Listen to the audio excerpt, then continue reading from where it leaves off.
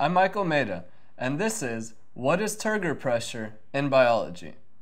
Well, turgor pressure is the pressure of water pushing the plasma membrane against the cell wall of a plant cell. Turgor pressure is only found in plant cells because in animal cells there's no cell wall, so turgor pressure would cause the cell to burst.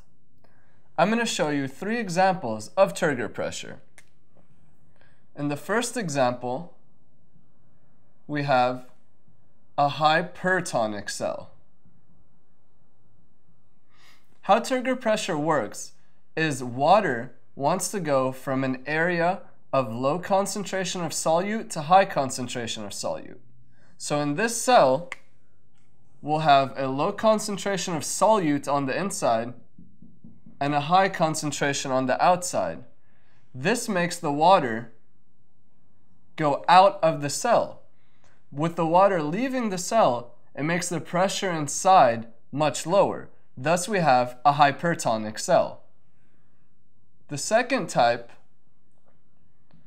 is an isotonic cell. In an isotonic cell, there is an even number of solute particles on the inside and the outside of the cell. So we have H2O going in and out of the cell, maintaining a relatively even balance. In the last example, we have a hypotonic cell.